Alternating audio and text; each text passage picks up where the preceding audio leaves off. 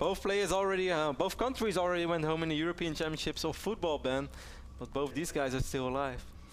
Even Sweden had more points than my country. That's right. These guys are fighting for the hopes and dreams and for the pride of their country. Since they can't win at football, at least they can win at StarCraft, or can they? That's the question on the tip of ThorZaIN's tongue right now, as he is one game away from elimination. Yep, Liquid's red is of course once more red Zerg spawning in the right bottom side of Antigua Shipyard, and EG's very own ThorZaIN is our blue Terran spawning in the left top side of the map. ThorZaIN has been playing the same style for the previous 2 games, while ThorZaIN in the past has been known to switch it up, certainly in long series. He is capable of playing different playstyles, and I would love to see him do something like that. I would say Antigua plays out very, very different than Shakura's in TVZ, so I wouldn't be surprised if we're going to see a different style out of ThorZaIN.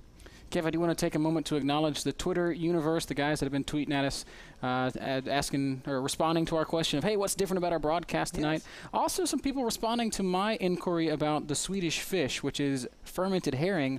How do I say this? Can you pronounce this word for me? Surströmming. Surströmming. I don't know. Systeming. Surströmming? I have no idea. Surströmming. We'll go with that one. That sounds Swedish is not what it used to be, Ben. Jag pratar lite svenska, but not more it's than much better than my Swedish. All I know how to say is Jönköping. Jönköping, not bad. But it's better than me. Like once upon a time, or like a long time ago, I went by car to DreamHack. That was back then for Warcraft 3. Us Warcraft 3 players, we had it tough, man. Everybody's flying first class these days. Back in my days, we had to travel 1,800 kilometers in like a Peugeot partner from 1990. Right, really quick, just to affirm my point from earlier, how many miles is that? 1,800 kilometers is like, I think 1,100–1,200 miles. I have no idea. Yeah, I think something like that. I can't do that kind of math. But how many meters is it? 18,000. And anyways, I went over the bridge from Denmark to Sweden, and then they stopped me as customs because they were like, what else is Dutchie doing over here? And I was like, well, they're like, what are you going to do? I was like, well, I'm going to a computer game tournament. They're like, where? I was like, Jönköping. And they're like, what? I was like, Jönköping? I was like, that's the only way that I read it, so I thought that's the way that you have to pronounce it. But I was wrong, man. So your Jönköping is not all that bad. Not bad. Oh, Kev, I was actually having this conversation with Frodan today, and you've got to help me out. The game's still in its early moments. Pretty standard openings once again. ThorZaIN's going to go with Reactor Italians and expand. Redskon Hatch first. Dan asked me, where did Not Bad start? Yeah, I heard this. And he thinks because BeastieQT copied it from me. No, he got it. Yeah, Beastie definitely got it from us. I'm pretty sure I got it from you. But where did you get it? I got it for myself. I'm a trendsetter. I'm trying to think of the first time that we ever said, not bad. Yeah. Because I kind of feel like it came from Naniwa. Or did Nani also get it from us? That's a good question. I do know that we were around with someone when, like, I think somebody said it accidentally, and we thought, like, not bad. And then we kept rolling with it. But yeah, I kind of forgot the moment when it happened as well. It definitely wasn't Beastie. I've been trying so hard to figure it out. I'm kind of thinking maybe it started at Home Story Cup, because I feel like Sokka is a guy that would say, not bad. Nah, it wasn't. That's too long ago. It hasn't been around that long. But let's focus on the game. All right. Well, I'm very curious. So maybe somebody out there in the internet world was watching the first time that we said not bad on a broadcast, and they can remind us. We see once more that triple orbital build from ThorZaIN, Reactor Hellion into triple orbitals. So ThorZaIN not switching it up yet. Maybe this time he is actually going for Cloak Banshee. Since last game it was a fake. If he would go for real this time, then maybe he is able to catch Red off guard a little bit. Red wants... no, actually, never mind, I misread.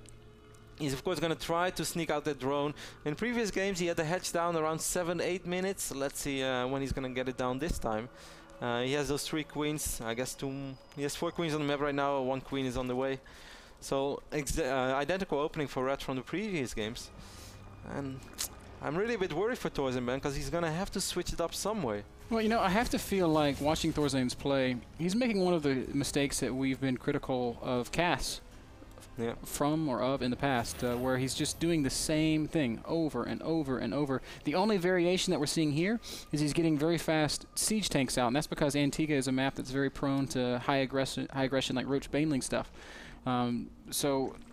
Okay, that's a nice variation, ThorZaIN, but what is it really going to gain you? You're still going to be very defensive, and Red's still going to have all of the, the onus is on Red. He's the one that has the ability to dictate the pace of the game. Red does have that hedge down once more, pretty damn quick. ThorZaIN researching Stim now as well, pretty quick together with Siege. So maybe we're gonna see a quick push out of ThorZaIN. Maybe he's not gonna try to float his orbiter over anytime soon, and he's just gonna try to get a really good economy and make a very strong 2-base push. And the moment he moves out with his 2-base army, maybe then is actually the moment he wants to secure 3 bases. Maybe. Red is gonna spot the orbital. But the other thing that ThorZaIN's doing is he's getting double eBay, Kev, and you really don't get double eBay and push before those upgrades are done. So I think it's just going to be more the same from ThorZaIN. Red cancelling a lot of potential creep tumors over there. Didn't want to end up losing them. Red in previous games against the Muslim and Antigua, he managed to get 22 creep tumors at once. And let's see if he's able to break his own personal record and world record probably. Yeah, that is the most creep tumors ever active in a competitive game at one time. So, and that was just 2 days ago, guys. Remember. See if Rhett is like Usain Bolt, setting new records every time he plays. Yeah, and looking careless while doing so. Upgrades. Like, we're like once upon a time we're like really excited and anxious to see a first-person view of Red. It's like, how does he do 22 creep tumors? And Red makes like 22 creep tumors, but meanwhile still sipping tea and he's like looking to the side. It's like, wow, Red, you're such a boss. He's like smoking a cigarette, playing with one hand, just kind of sitting back, chilling. Reminiscing about them better days. And it's like, wow, Red, you got 22 tumors. Like, yeah. He's got his arm around his girlfriend, just kind of chilling. Yeah. He's watching a movie on his other screen. Posting on Team Liquid while doing so. Like, wow, Red. Stop it, man. Filming an interview for the Liquid Rising documentary. Yes. All that at once. Red is that good, he can get away with it. Infestation Pit is going down once more, but Starport going down for ThorZaIN as well. ThorZaIN, his orbital is making his way over to the other side of the map. ThorZaIN has 6 Hellions, man, but he hasn't done much with it.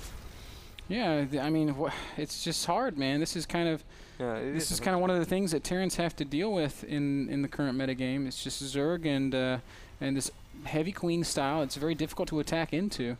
But when you're a Zerg player on a respectable level, you play a lot against Terrans. What do you say that if you play Zerg, if you play ZVT these days, this is what I really hate. I love how ThorZaIN is, by the way, denying vision right now. He's going to stim in with the first few Marines.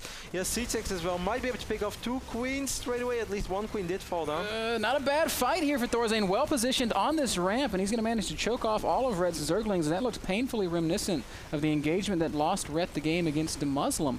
To answer your question, Kev, I think this is exactly what Terran should be doing is putting on pressure and not allowing Zerg to play completely unimpeded.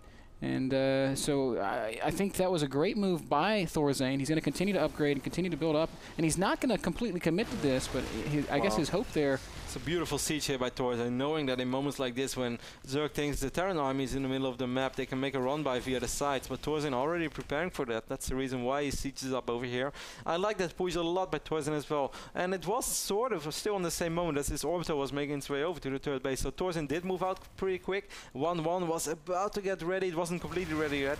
We can see Red right now is going to try to secure at least the Sandang Watchtower in the middle of the map. He saw those 3 tanks, but he didn't decide to run in there, which definitely was a wise choice with these Marines backing them up. The problem that I'm seeing, though, is that while ThorZaIN does do a little bit out in the middle of the map, he's done nothing to pressure Rhett back at home. Rhett's still on a pretty healthy 70 drone economy. He's getting his Ultralisk Cavern. Very interesting choice here in the late game. I suppose Ultras are a bit more mobile than Broodlords, and that's why that's the tech choice of Rhett here. But he had a Spire first, right? I saw him cancelling a building.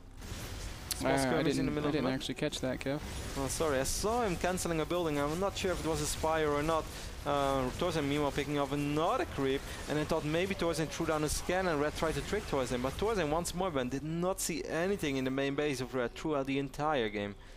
But I do think it's pretty smart to go for the Ultras right now, because I can only imagine that ThorZaIN is expecting Ultras Broodlords once more. So if he throws down 2-3 additional starports and Red shows up with the Broodlords, it can be brilliant. Yeah, it very well could be. Does Red have a Baneling Nest? No, he doesn't, but he is getting Adrenal Glands, Kevin. We all know what that means. We're going to have a very big 2-2 Ultra Zergling with Adrenal Glands and Infestor. Oh, I love how ThorZaIN is doing this, man. Look at this Marine. It was so hard for Red to fungal over there. All of the Marines. Big run by right now by Red. ThorZaIN having all of those supply depots lowered, and this is going to hurt quite a bit. Oh, he's so out of position, and this is just one of the most annoying things that Zergs can do against Terrans. ThorZaIN does have a bunker at his 3rd base, but there's no units inside of it, and he's going to lose a lot of SCVs there. He's lost a lot of SCVs up in his natural. 11 workers killed in total, with a few more still falling. ThorZaIN responding fairly well to this. He does clean it all up without losing. But he's losing the middle of the map, and he lost quite a few units there. We still have quite a few Marines. ThorZaIN's probably just going to stim into the 4th base of Red. Red's still having a few hero links. There are still 2 Zerglings in my 3rd base. ThorZaIN is going to make a push on the 4th base of Red, and Red's a little bit slow to respond to it. I think he could end up losing this hatchery, although I do think ThorZaIN's definitely going to lose these units. Zerglings showing up, and the Marines not attacking the hatch. They turn around and shoot at the lings. That means that the hatch will survive. For a moment I thought it was a crucial mistake, but I think with the infestors coming in, I don't think the hatch would have fell anyways. With a fungo, I think the Marines would have died in time. Great job of Red by being active around the map with these Zerglings. He's not been as diligent with his creep spread as we've seen in the past, but still controlling half the map. That's a lot of vision that he's getting and a lot of mobility. Both players on 2-2 upgrades, and 3-3 is on the way. Look how identical it is, Ben. There's 10-second difference in the 3-3 upgrades from either side. That's beautiful play by both of these guys. ThorZaIN still completely unaware of the Ultra switch. ThorZaIN committing to attack on Red's 4th base, and that means that he's completely exposed on the side here. Red going to come in with a big flank. Ultras and Zerglings and Infestors. Oh my. The hatch definitely going to fall, but ThorZaIN's going to lose an army. And, he's actually just going to pick up and head over to the main base of Red. I do like this choice. That's one way to buy yourself a little bit of time. There are no units at all in the main base of Red. ThorZaIN fighting for his tournament life here in the NASL, and he's doing good, Ben. He's hanging in there, and he's doing some serious damage. Yep, manages even to take out the Ultraless Cavern. He's also going to get a lot of drone kills. These Ultras so clumsy. Red's choice to not build any Banelings, perhaps. No, you're hurting the feelings of the Ultras. Perhaps not having any Banelings hurting him a little bit there, as he's lost some valuable tech, lost a lot of drones. 29 drones, in fact, having died throughout the course of this game. Red will catch these medevacs, but there's nothing inside. So it's a victory, but not a very large one. I mean, as I mentioned before, guys, in this series, these games were not live, and as you can see in the chat, this is the first time I see it as well. It seems like Red had some minor PC issues in this game, which is unfortunate, but let's hope it didn't have a massive influence on the outcome of this game, even though it looked like Red was struggling a little bit there. Both these guys still at about 160 supply, but at this point I do feel like ThorZaIN's army is just better than Red's. He's got great upgrades. Red also has great upgrades, but Zerglings and Ultras, while they can be great units at times, I feel like there becomes a point when the Terran army just becomes a lot more cost effective, and we can see ThorZaIN turtled up strong on these 3 bases, and he will eventually be able to move out and try to take a 4th somewhere. You gotta love 3-3 Marauders, Ben. Of course, Marauders getting that +2 for against armored units, and that's of course what Ultras are. It's really nice to have those +3 Marauders. It really helps out. Like in the end of the day, those upgrades really pay off for Terran. And still, Red not making any additional changes to his tech. No Spire, no Baneling Nest. It's just Zergling, Ultra, and Fester. And this is just how he's going to play out the rest of this game. ThorZaIN in a small supply lead is going to drop a little bit at the 3rd base over here from Red, but Red does have a couple of units in position, so he's able to deal with this pretty easily. At the same time, another drop on the bottom left picks off one of the building hatcheries of Red, and is going to continue to... I missed it, man. I didn't see if it was canceled or not. It did go down for sure. Red sees these units and should be able to land. Oh, great splitting there by ThorZaIN. Red forced to burrow and retreat. Wow, Red... Infestor so low on HP, but the Infestor does stay alive. And Medevac also going to be picked off. Yep, it does go down. ThorZaIN trying to use these drops to buy himself the time he needs to secure a new base. But, man. Red is doing this so well, and just leaving a couple of Zerglings everywhere. It seems like such an easy thing to do, but it's so hard to do when you're Zerg, because you always feel like you want to have all these units. Army. That's kind of a ridiculous army. This army is so many siege tanks, and at this point in the game you have to say, gee, Red, why don't you switch into Broodlords?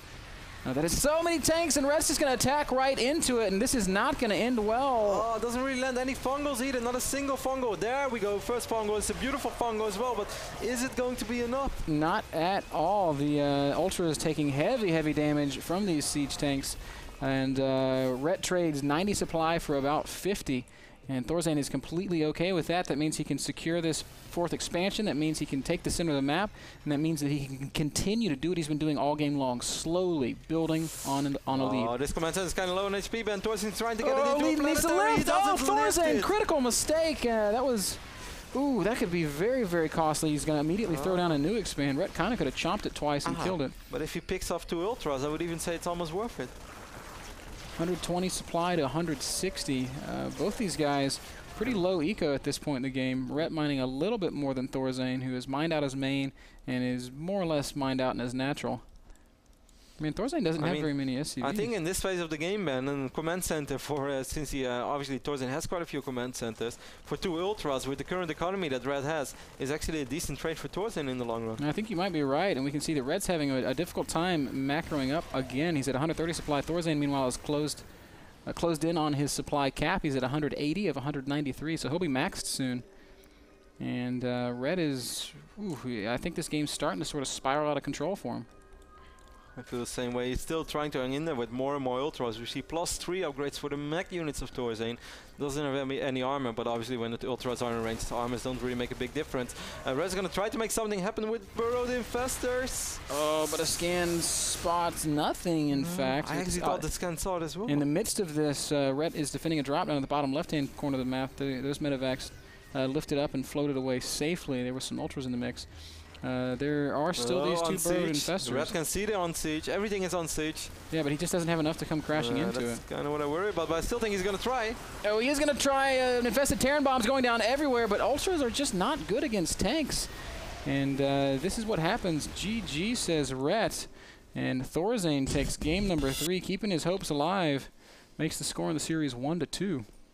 Yeah, great game by ThorZaIN. I think he played very well. I do agree with the point that you made several times that maybe Red should have eventually switched into Broodlords, but it's always so much easier said than done, because as Zerg, while you're playing the game, you always feel worried. It's like, nah, if I switch to Broodlords right now, it's just going to take too long. If Terra makes a push, I'm just going to die. I won't have anything. So you kind of try to make something happen with your Broodlords, I mean with your Ultras, with the Zerglings, try to go for run-bys. But ThorZaIN played very well. I think he positioned his units pretty good throughout the entire game. Was kind of active with drops, never did that much damage, but at least made Red be aware of it, be cautious all the time. Yeah, I agree. I think ThorZaIN played great. I think Red made a mistake, man. The way that you win in the late game with Zerg is with these big tech switches. You've just got to do it. We saw how many tanks that ThorZaIN had, and when you see that as a Zerg player, you have to say, all right, I'm going to stop making Ultras. I'm going to make something else. I don't care what else it is, but Ultras are just not going to get it done against that many siege tanks. And, well, we saw what happens when you don't make that switch. So ThorZaIN takes 1 game. Score is now 1-2. We're going to play a short commercial, and when we get back, Rhett versus ThorZaIN, game number 4. ThorZaIN must win to keep his NASL hopes alive. Stick around.